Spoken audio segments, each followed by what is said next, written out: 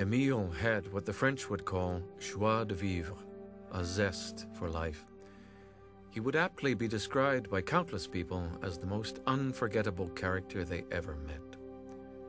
For a man who held no public office, no rank in civic organizations, and a modest status job as a real estate broker, his circle of friends literally extended to hundreds of people.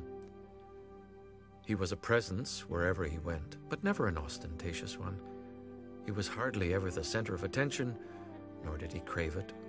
He simply had a remarkable way of making everyone in the room with him feel special, even the proverbial wallflower, with whom he always spent extra time. He was so full of life, it was contagious, even bothersome at times.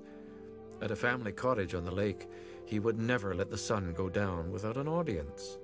No matter what people were doing at the time, usually sitting down for dinner or playing cards, he would roust everyone forcibly if necessary, and herd us outside to watch the sun sink majestically into the lake. In spite of our protests, we would all take a moment to stare at it in silent and rapt attention. When it was over, Emil would give us permission to go back and continue whatever we were doing. When he died of a heart attack just before Christmas, he left a gaping hole in many lives. We all knew that someone very special was irretrievably lost to us. Or was he? Early the following summer, a group of us were gathered at the family cottage once again.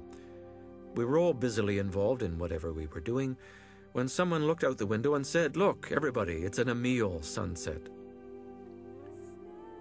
Without even being summoned, we all dropped what we were doing and went outside to watch the blazing sun go down. No one spoke. At that moment, we all knew that Emil was actually there with us. He was present to us because he had left us the sunset as a sacrament, and we all knew it and felt it. John Aurelio, Returnings, Life After Death Experiences.